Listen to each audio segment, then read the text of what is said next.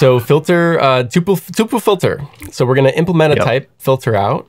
It takes in the first argument is a tuple, and the second argument is a thing we want to filter out of that tuple. So in the example here, we have 1, 2, null, and 3, and we're going to filter out null. So then we'll just get back a tuple with 1, 2, 3. So that works for empty tuples as well. We have to be able to operate on never, which is probably going to be a challenge. We have all kinds of different values in here. We can also, because it's TypeScript, we can put a union in as the second thing, so that any thing that is assignable to that union will also get filtered out. So in this case, never, null, undefined, all of those things get filtered out. So, and then that goes for values themselves that are unions. So, oh my God, it's the whole gamut here. So, okay, the logic is then if it like fully matches up, then we remove it. And if it doesn't fully match up, then we just remove the parts that are members of each union.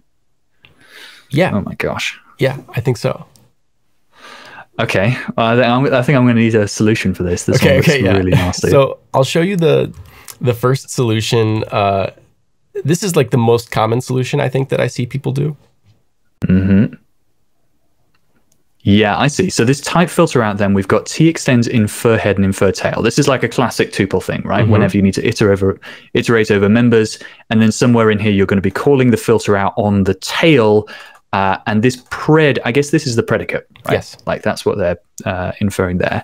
And so then when you do have members here, then you check if head extends predicate with, again, that box syntax that we've seen before. Then inside filter out, okay, and then if it does, oh yeah, if it does, we remove it, right? I see. So the filter out then is just being called on the tail. And then like we pass in the predicate there. Otherwise, we pass in the head. Oh, and this is distributive. Yes. Is that the trick I'm missing there? That's the trick. Yeah, because of right here. Got it. Okay. Wait. So this then, like this conditional iterates over each member of the union. Yes. Okay. Could you explain this a bit more to me? So this is. This is taking the unit. So like let's take an example, like a particular run would have predicate be this, and let's grab for A6 here. So we can sort of, it's falling off the screen, but okay.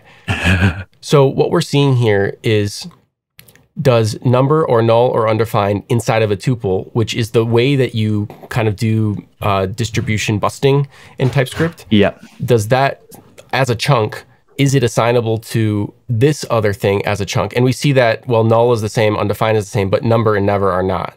So the answer in this case is like false. We would go to this branch. We would keep it. And we see that indeed in the thing, in the result in B6, it is remained. Now let's go to the second item. The second item would just be this. So is never this piece assignable to never or null or undefined? Oh, yeah. The predicate. Yeah, exactly. It is in a tuple. So yeah, I see. Okay. Yeah, okay. I think I've misunderstood the aim of the thing, but this makes a lot of sense then, because you're just like comparing the entire union to the entire union and see if you keep it or not. Yes. That's really nice. Yes. All right.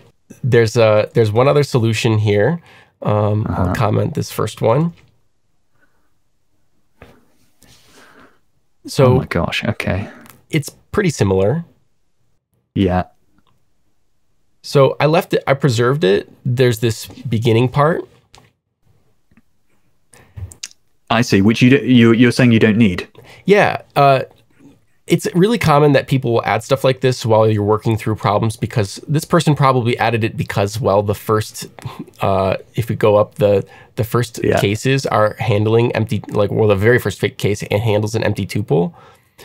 And in TypeScript, this means empty tuple. It doesn't mean, I think it's easy to think that this means like any array or something. It's an array with, unspecified thing, but it's not what it means. It means literally the empty tuple.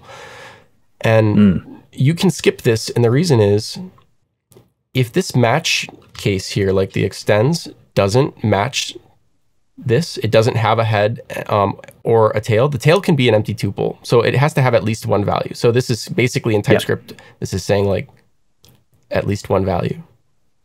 Yep. If that doesn't match, we'll just get unknown array anyway. I see. Okay. An unknown array is basically the same as a tuple, although no, an empty tuple is never array, right? Yeah, I think it would probably. It doesn't work. Yeah, I'm not sure about never array. I haven't thought about that. No, I'm thinking about it from the opposite end because if you were to go like type whatever. No, in fact, no, I am thinking about it from the opposite end. I've had my head in generics for too long.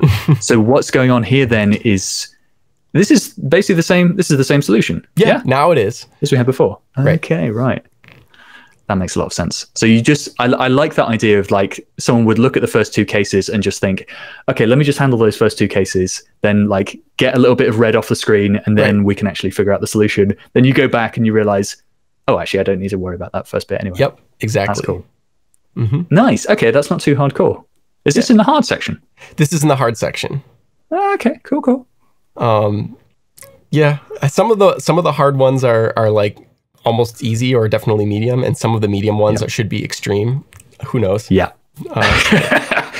Type challenges are a cruel mistress. Exactly. Which I'm sure you found out.